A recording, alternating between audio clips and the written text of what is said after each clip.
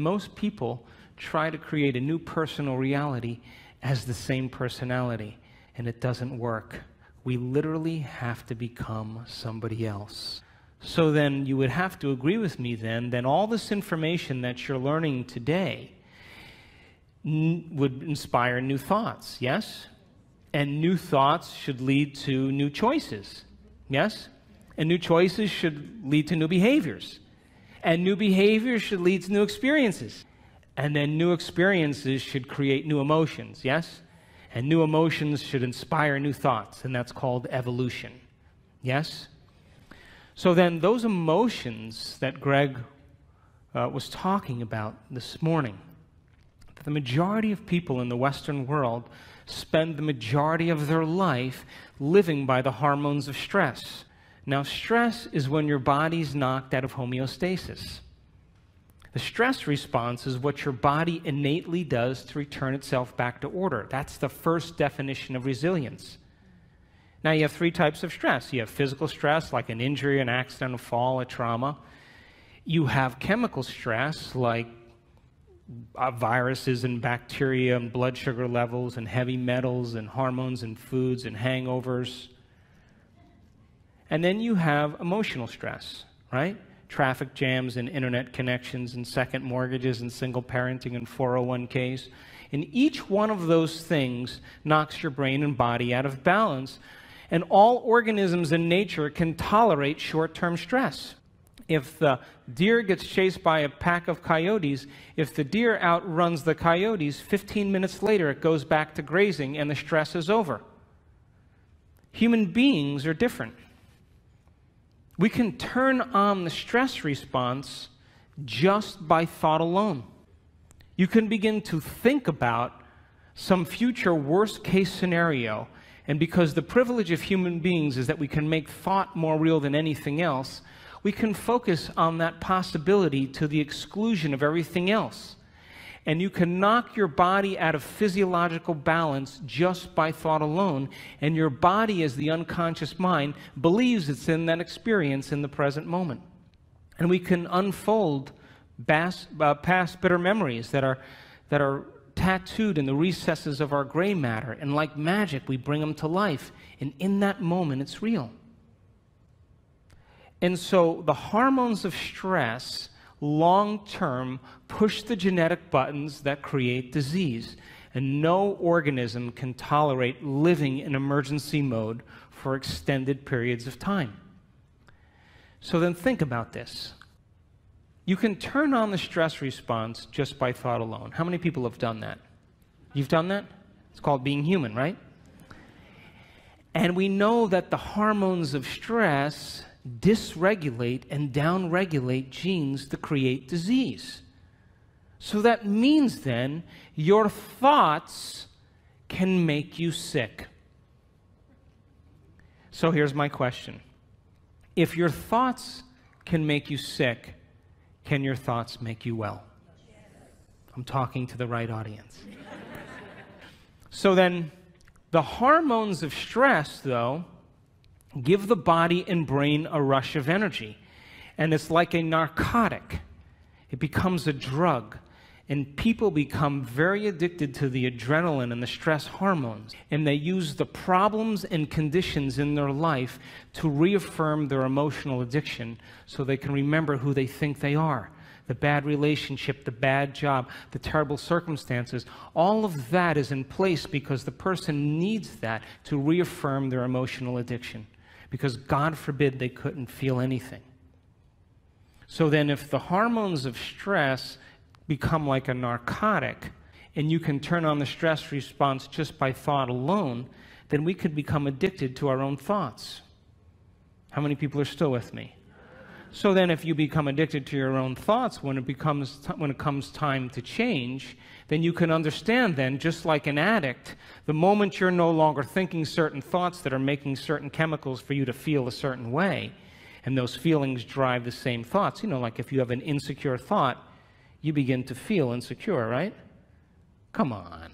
And the moment you feel insecure, you're going to think more insecure thoughts, yes? And if you keep doing that for 20 or 30 years, it's going to feel pretty familiar, yeah? And then you're going to say, I am insecure. Well, whenever you say, I am anything, what you're saying is you're commanding your mind and body towards a destiny. So if the body has been conditioned to the mind of insecurity, don't you think then the moment you're no longer going to think insecure thoughts and fire and wire those circuits in your brain and then produce the blend of chemicals for you to feel that way, don't you know your body is going to do what? It's going to look back up at your brain and say, hey, I modified my receptor sites for you. We've been doing this for 20 years. I'm counting on those chemicals coming. Now you're just going to stop? And it's going to start sending signals back to the brain. And the hardest part about change is not making the same choice as you did the day before. And so these people understood that their 20 years of hatred, or their 30 years of anger, or their 15 years of fear or insecurity was the very reason that they were sick. And because feelings and emotions are the end product of past experiences, and we can remember experiences better because we can remember how they feel, if the environment signals the gene and the environment produces a chemical reaction, then as long as you're feeling the same way every single day, there's no new information coming from the environment, and you keep signaling the same gene. How many people are with me?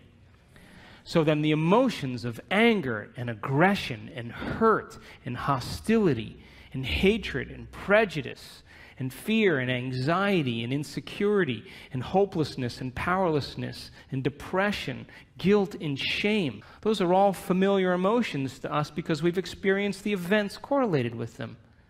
How many people are still with me? And it's those emotions that are derived from the hormones of stress.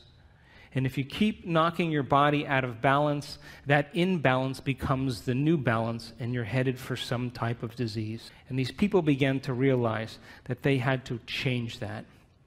And when we react to something or someone in our life, there's always a change in our chemical state. We're altered in some way. And if you don't know how to control your emotional reaction to that event in your life, and that chemical refractory period continues for hours or days, that's called a mood. What's wrong with you? I'm in a mood. Oh, really? Why? Thought you'd never ask. Well, this thing happened to me 5 days ago, and I'm living by the same emotional reaction. Now, if you keep that refractory period going on for weeks or months, that's called a temperament. Why is he so angry? I don't know. Why are you so angry? Well, this experience happened to me 9 months ago, and I'm living by the same emotional reaction. One long refractory period. And if you keep it going on for years on end, that's called a personality trait. And most people wear their emotions layer by layer, and they believe that's who they are. And there was an article in Scientific American just 2 months ago that scientists said that 50% of what you say about your past is not true. Because you're not the same person. You make up stuff. And so then, if feelings and emotions are the end product of past experiences, now stay with me. Did Greg say we need to think differently? Yes? So how many people in this audience believe that the way you think has something to do with your life? You do, yes? Okay, so feelings and emotions are the end product of past experiences, yes? You can remember experiences better because you can remember how they feel, yes? So then, if you can't think greater than how you feel, or feelings have become the means of thinking, are you thinking in the future or are you thinking in the past? And as long as you're thinking in the past, what are you creating more of? Quantum model of reality still applies. And so, if you're feeling the same way every single day, then according to our biological model, it means nothing new is happening in your life. Is that right? Because how many potentials exist in the quantum field? How many? So with every new experience, there should be a pretty good emotion, right? You should feel overjoyed or in awe and wonder. or excited or inspired or in gratitude or appreciation, an elevated emotion. But living by those same familiar emotions means nothing new is happening in your life, and the body as the unconscious mind, as long as we're living in the same familiar feelings, is believing it's in the same past experience 24 hours a day, 7 days a week, 365 days a year. And if the body's become the mind of that emotion, then the body literally is living in the past. And we can't create a new future holding on to the emotions of the past. So these people began to realize that no one or nothing was worth it, and that the hormones of stress endorse the ego for us to become selfish. Because when an animal is threatened by something in its external environment, the job of the organism in emergency and survival is to take care of the self. And we identify the self as a body in the environment and in time. When the zebra is being chased by the lion, she's only concerned about 3 things. Her body, like I better take care of this, so I better put my attention on it. The environment, where am I going to go? And how much time do I have to get there? And when you and I live by the cocktail of those stress hormones, we obsess about our bodies, our hairstyle, our face, our weight, our problems, things in our environment, things we have, things we don't have, and we obsess about time. But that's not who you are. Because as long as you're living by the hormones of stress, you're living as a materialist. Because the hormones of stress cause us to believe that the outer world is more real than the inner world. And those hormones absolutely make us feel separate from possibility. Why? Because when you're being chased by a lion, it's not time to create.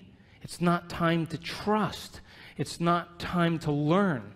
It's time for emergency. So the majority of people in the Western world spend the majority of their time preparing themselves for the worst case scenario and protecting themselves from it. They're basically trying to predict the future from the past. And when we get it right, you know what we say, right? You need to hang out with me. See how smart I am? But what happens when it doesn't happen? That's called anxiety. That's called neurosis. It's called insomnia. And so when we live by the hormones of stress and we're defining reality by our senses, we become materialists because we feel separate from possibility, and all of our attention goes on our bodies, the environment, and time. Another way to say that is, from a quantum perspective, the atom is 99.9999% energy and information, and we're putting all of our attention on the particle, and we're missing out on possibility. And so these people had to hit a point of crisis where they finally started taking their attention off their outer world and started to ask themselves some bigger questions. Who am I? What is a greater expression of myself? What would I have to change to be happy? Who in history do I admire that I want to be like? And they began to contemplate and speculate and rehearse who they were going to be if they got better. And the mere process of thinking about who they were going to be began to change their brain. And when you marry a clear intention, intention is a thoughtful process, with an elevated emotion, that's a heartfelt process, you move into a new state of being. And as they began to remind themselves every single day of who they no longer wanted to be, and they reminded themselves every day of who they did want to be, they began to cause their brain to fire in new sequences and new patterns and new combinations. And whenever you make your brain work differently, you're changing your mind. Because according to neuroscience, mind is the brain in action. Mind is the brain at work. So they reminded themselves every day of who they wanted to be, and they began to fire and wire new circuits in their brain that became the very platform of the foundation of who they would become. But here's the point. They said, I'm not getting up from this meditation until I feel like that person. Now, The privilege of being a human being is that we can make thought more real than anything else. And when the thought in their mind became the experience, their heart began to open, and their body, as the unconscious mind, began to believe it was in that new future, in the present moment, and they were literally signaling new genes in new ways ahead of the environment. And as they began to fall in love with themselves and gave thanks before it was made manifest, the emotional signature of gratitude means the event has already happened. And so now they were giving their body a taste or a sampling of the future in the present moment. And every day they did it over and over again. And they were unmemorizing emotions that kept them connected to the old self. And they were reconditioning the body to a new mind and to a new emotion. And that heart of theirs began to open. And they went from selfish to selfless. And they moved from a state of survival to a state of creation. And when they were no longer thinking and feeling in the same way, they moved into the fourth quality. They had long moments where they lost track of time and space. What they were doing in their inner world became so real to them that when they opened their eyes, they thought it would be 20 minutes later, and it was an hour and 20 minutes later. And when they did that, that magnificent forebrain, the crowning achievement of the human being, the frontal lobe, the creative center, it has connections to all other parts of your brain. And when you're asking open-ended questions like, what would it be like? How would it have to be? The frontal lobe, like a great symphony leader, looks out of the landscape of the entire brain and begins to select different networks of neurons and seamlessly pieces them together to create a new mind. And the moment the brain begins to fire in tandem, the frontal lobe creates a picture. And that picture is called an intention. And when you can make that picture more real than anything else, and you begin to feel inspired by it, your body's no longer living in the past. Now it's living in the future. And every day, as they no longer fired and wired the same circuits in their brain and emotionally signaled the same genes in the same way, they were moving into stasis. And then they began to reverse the process. And a new state of being is a new personality. And a new personality creates a new personal reality. So, after I wrote Evolve Your Brain, and after What the Bleep, you know the most common question people asked when I was traveling around the world? How do you do it? How do you do this stuff? Why is it so hard to change? I mean, what do you do? And so we started teaching workshops around the world, and we were doing introductory levels. And we were using science and brainwave technology and breaking it down, heart coherence, so people could understand how powerful they really were. And so we started teaching these workshops after What the Bleep, and for the first year and about 3 or 4 months, guess what happened? Nothing. I don't know if if it was me or just whatever it was, but there wasn't a lot happening. And then after about 1.5 years or so, we started getting these emails. You know, people coming to the events, and the first line of every email was always the same. You're not going to believe this.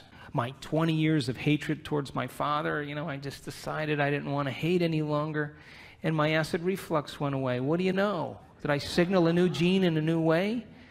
And people started to correlate what they were doing. They were actually practicing it consistently, not as something that they had to do, but something that they wanted to do, because they believed it was possible.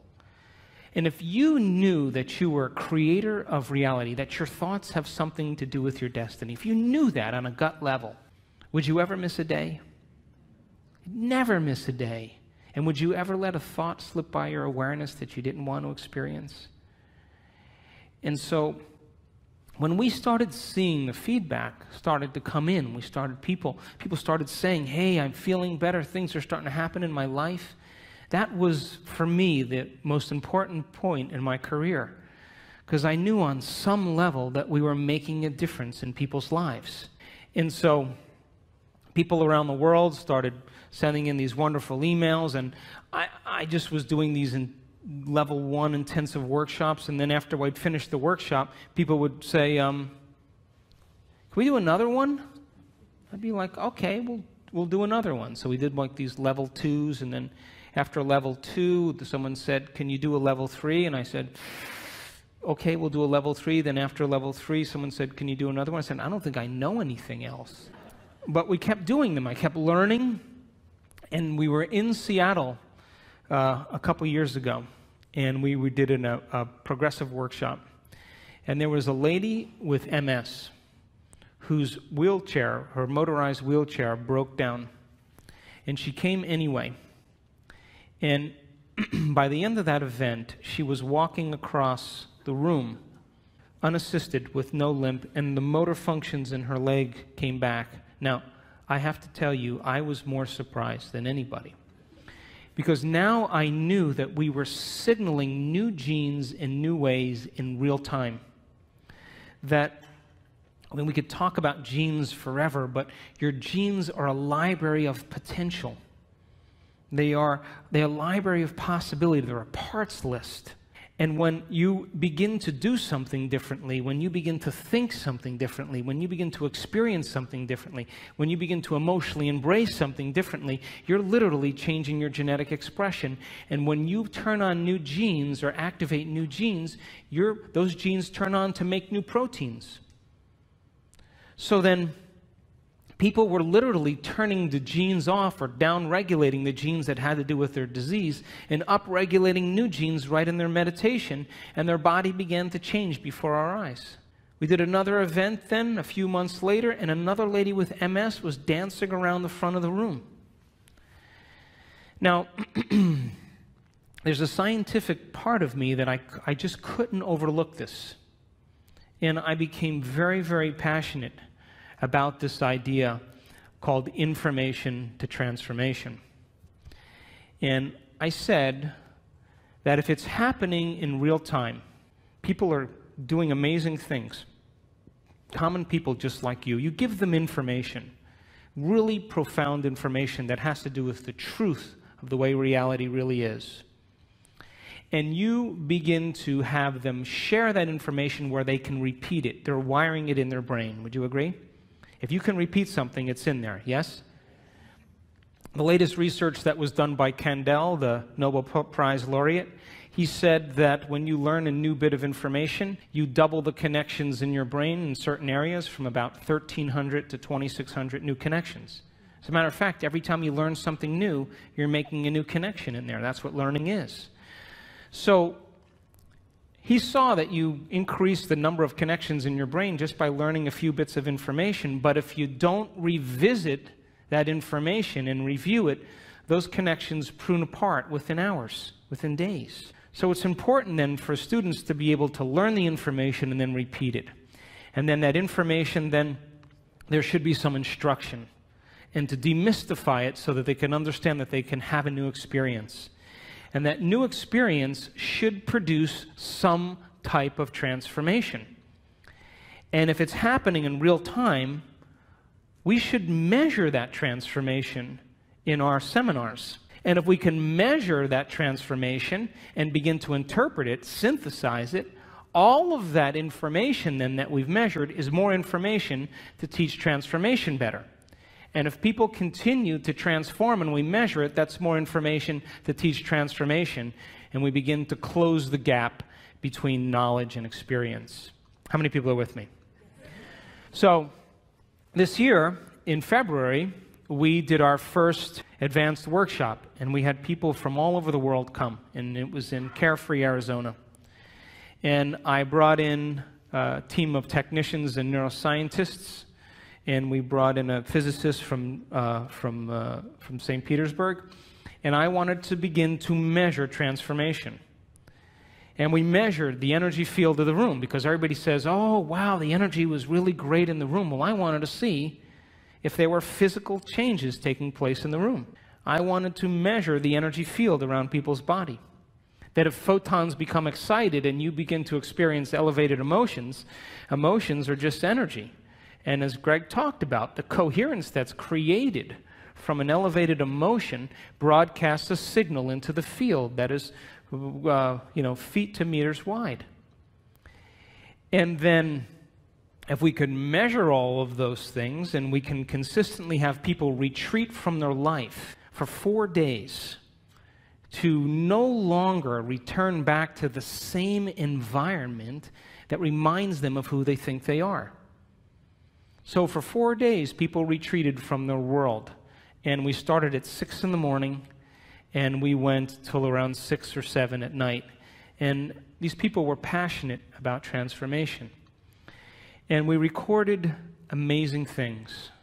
And I'm going to show you some of those pictures after we take a break. But it begs the question then, if your personality creates your personal reality, and you walk back into your life every single day, and you see the same people, and you go to the same places, and you do the same things at the exact same time, then it's your external environment that's turning on different circuits in your brain, causing you to think equal to everything that you know. And as long as your same environment reminds you of who you are, and you're thinking equal to your environment, then your personal reality is creating your personality. And there's a dance between the biology in your inner world and the experience in your outer world, and that tango is called karma. So then to change then is to be greater than your environment, to be greater than the conditions in your world, to be greater than the circumstances in your life. And every great person in history knew this, whether it was William Wallace or Mahatma Gandhi or Joan of Arc or Martin Luther King, the Wright brothers, to have a vision, an idea, a dream, and to begin to no longer keep doing the same things, as Greg said, because all of the adversity in our life is to initiate us into greatness. It's to call out something greater in us. And so these people retreated from their life for 4 days, and they took away the constant stimulation that reminded them of who they were long enough to change their brain and body to be ahead of their environment. And so we measured some amazing things in these people. We saw people with chronic diseases all of a sudden have normal bodies again. We've had people in our work that were diagnosed with rare genetic disorders. My thinking was, if I knew the things from the people that had spontaneous remissions that I studied, what those commonalities were, we should be able to reproduce them, right? So that's why we developed the model of transformation in our workshops. I just did what people already knew how to do and just used the science to explain it. But we had to get people to reproduce it, because anything that's repeatable is a scientific law, or verges on a scientific law.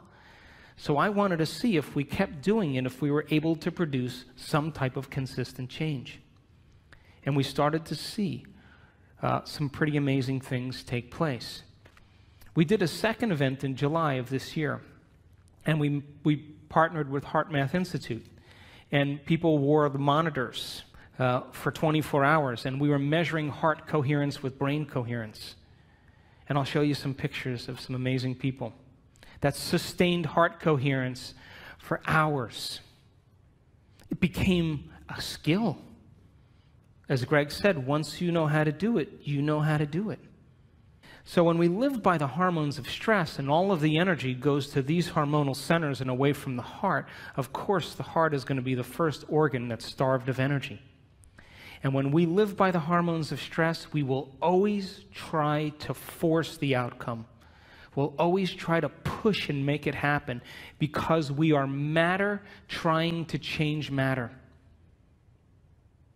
And one of the things I learned in studying people that did amazing things in these workshops is I watched a lady for a whole hour.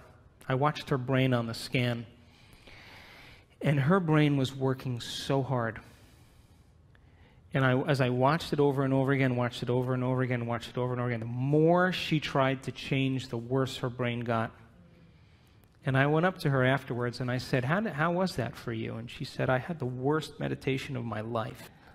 And something clicked in me in that moment, and I knew that most of us, we try to use our brain to change our brain. We try to use the ego to change the ego. We try to use the program to change the program, and it only endorses it.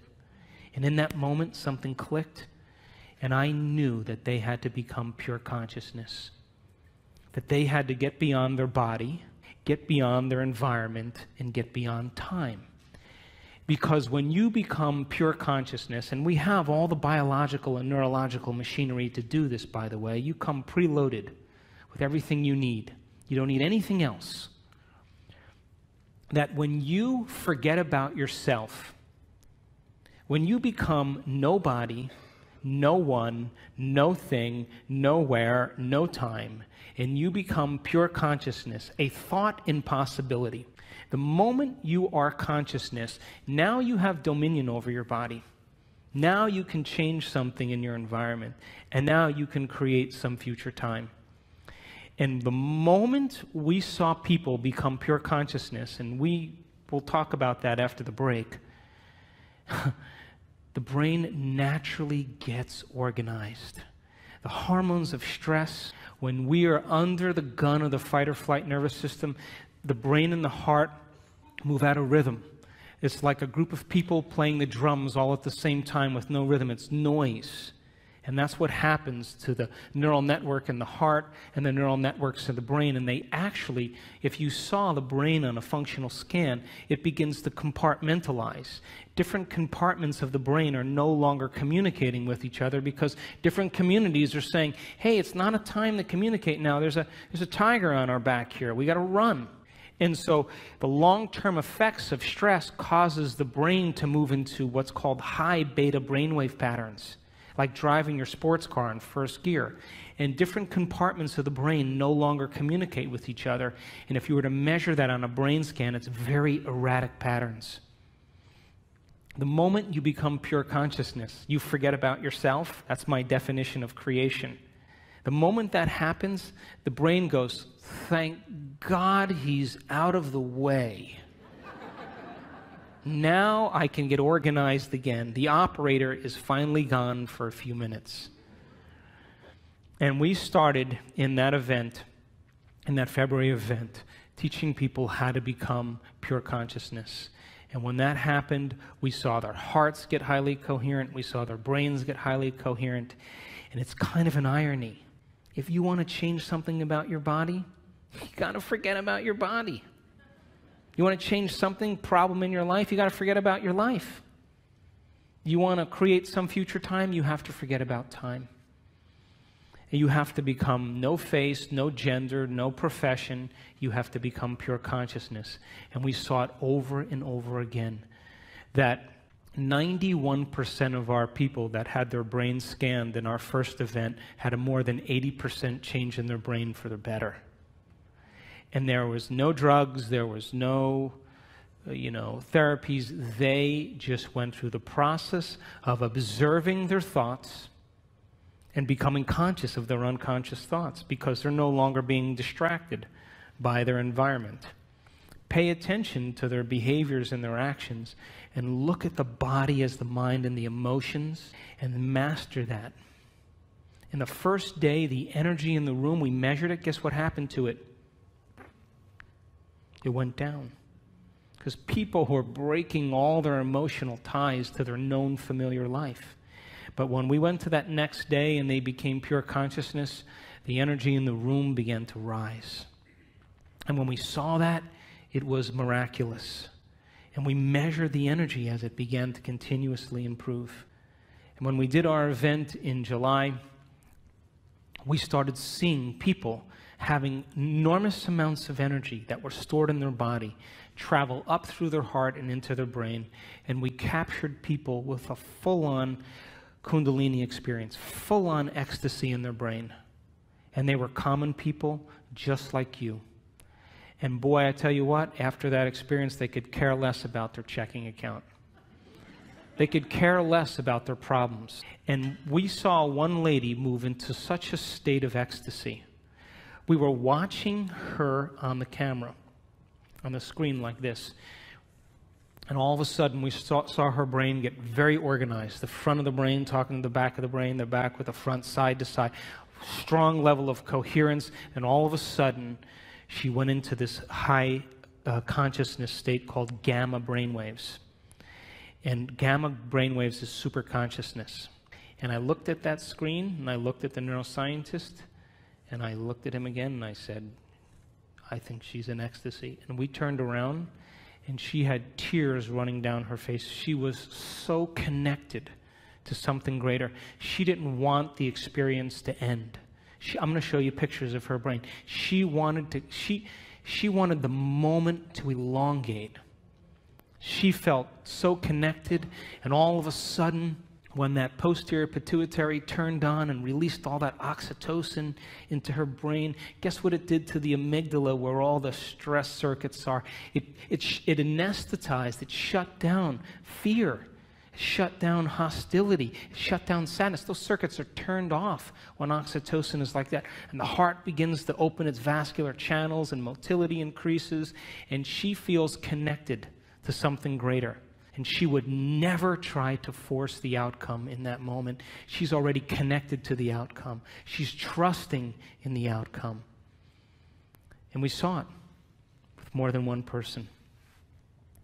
And so the concept of information to transformation is to empower you that it's possible, that all of this information and science and everything that's coming out right now is for us to do something with. And this is a time in history where it's not enough to know. It's a time in history to know how.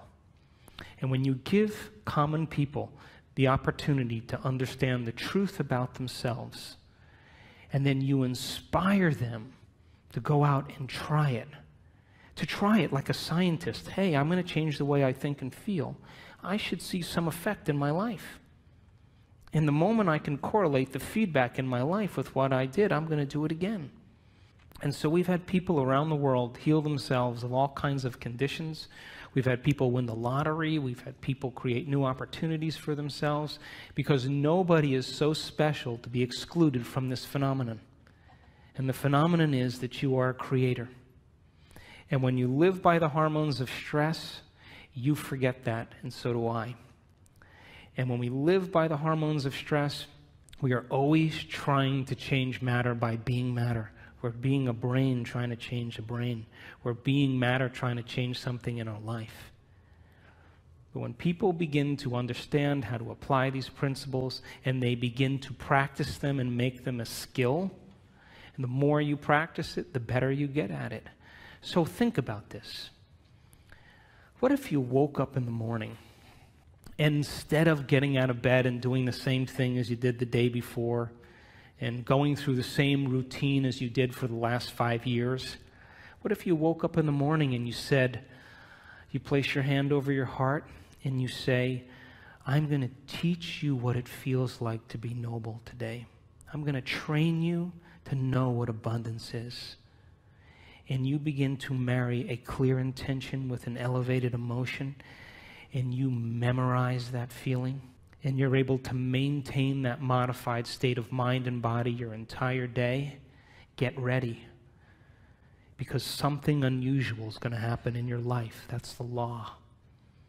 And the hardest part about all of this, hardest part, is simply making the time to do it. Making time for our precious selves.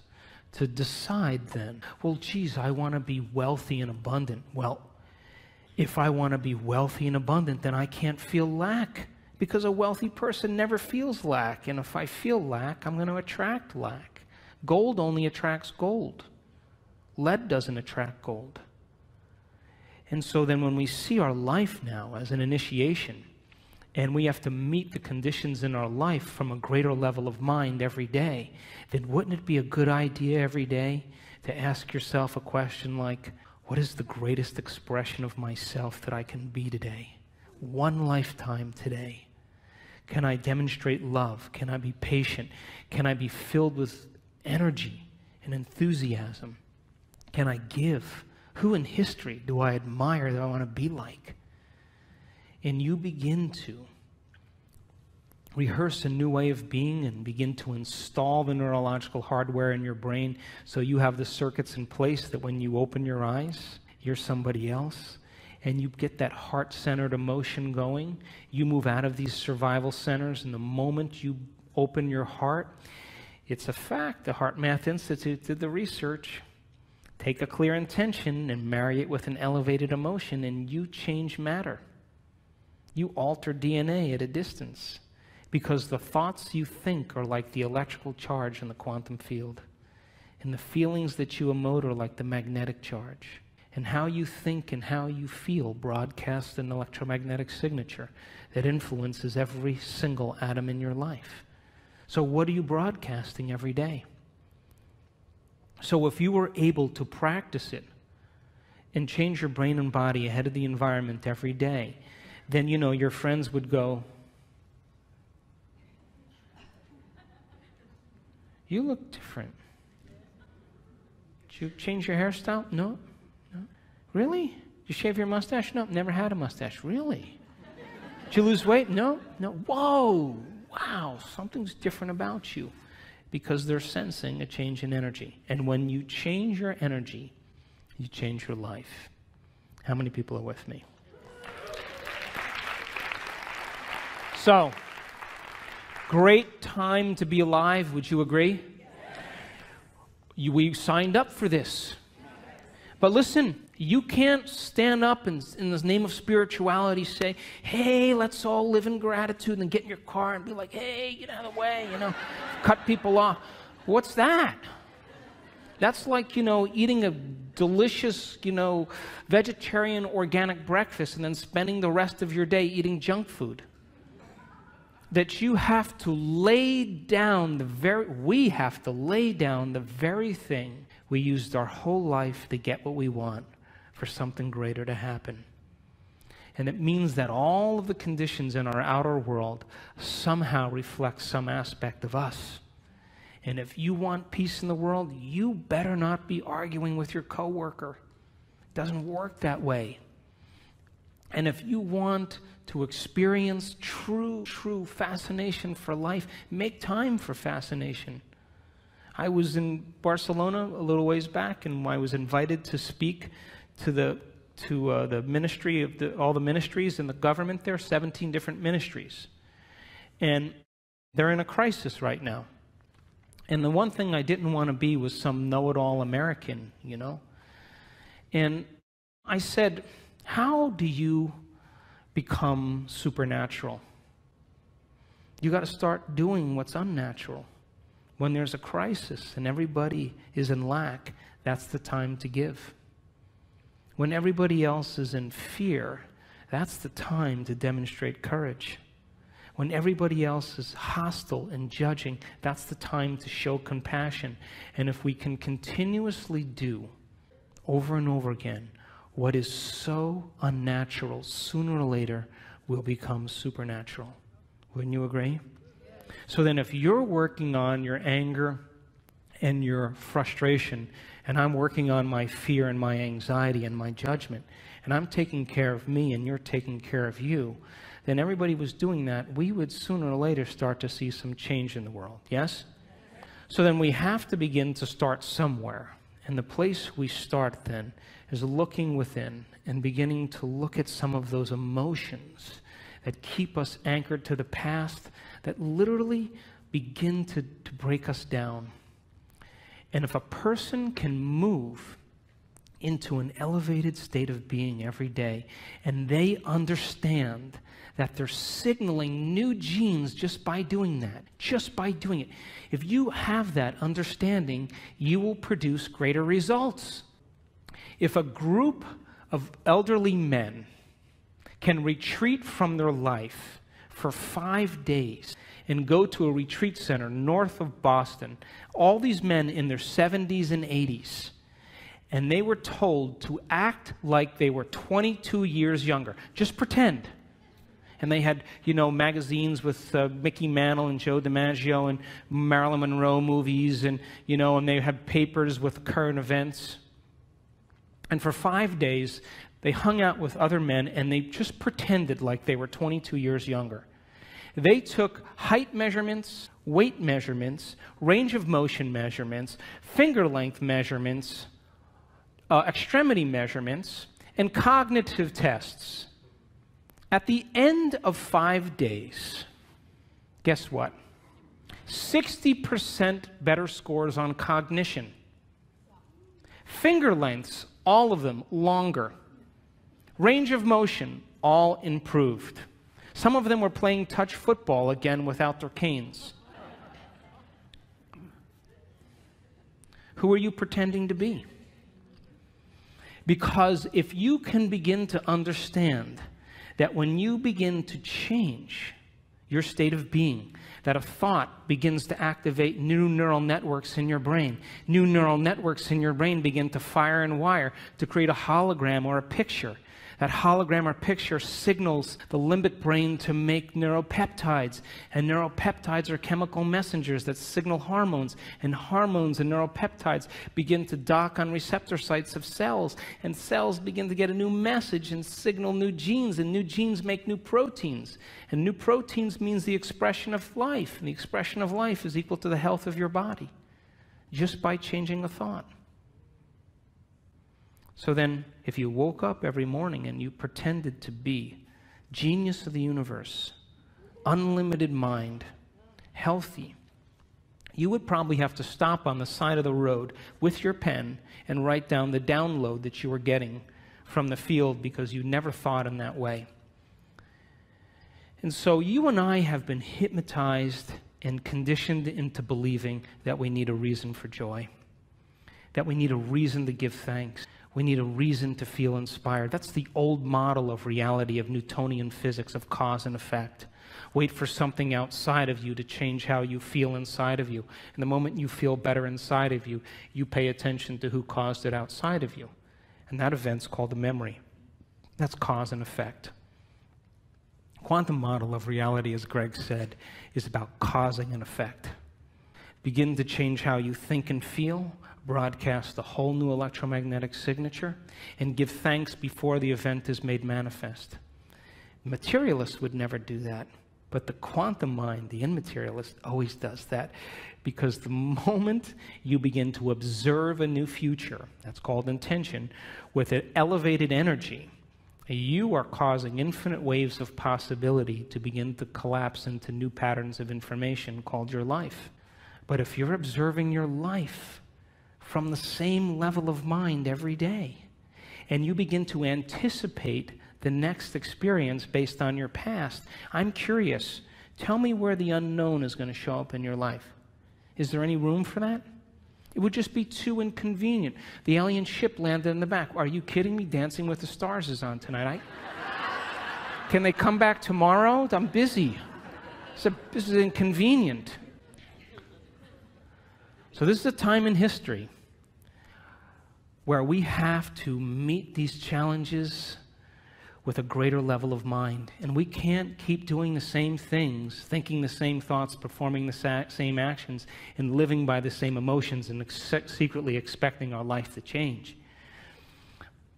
We have to meet all of these challenges, and we have to be the heroes and the heroines that begin to leave a legacy in this particular time.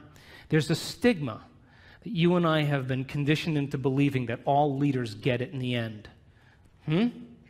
Abraham Lincoln, Martin Luther King, William Wallace, Joan of Arc, they all got it in the end.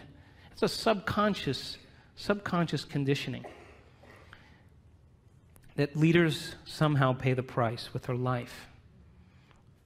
You ever see a group of birds that all move in the same direction? You ever see the fish that all swim in the same? If you study that phenomenon in biology, that's called emergence.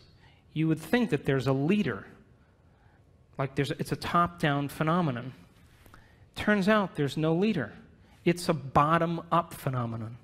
Everybody is leading. There's one mind, one consciousness.